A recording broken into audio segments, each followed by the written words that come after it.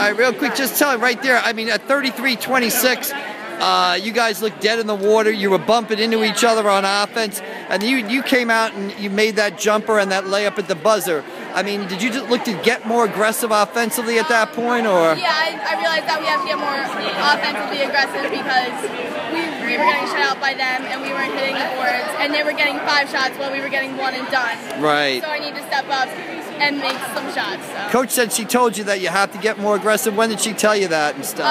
She told me that, and I kind of took that as like I have to step up and score because usually our center score and Michaela scores. Right. But, I'm more defensive, right? So I have to step up and become more of an offensive player. Right. How big do you think the layup was at the buzzer as far as giving you guys momentum going into the fourth quarter? Very big because our momentum was kind of like down, and like we just needed to pick it up and like get our heads back in the game really and become more positive. What did you see? An open lane there? It just looked like you saw an open lane and took it. I knew that Sam was gonna stay with Casey, right? And my girl was behind me because I was faster than her, right? So I took it. Okay. I was like, it's left hand, but I'll take it. All right. And what is, again, defensively in that in the fourth quarter? I mean, you shut them out. They didn't score for like the last 10 minutes of the game. What did you guys do defensively? Honestly, we just became more tenacious and.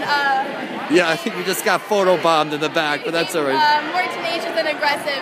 And I really think defense is where we excel, and that's what makes us win. And I said at halftime, I told the team inside, I said, we don't lose on home court. We have lost in 3 years, but we will not lose on home court. So you hadn't lost here in 3 years? We lost to Sacred Heart when I was a sophomore by 4 points.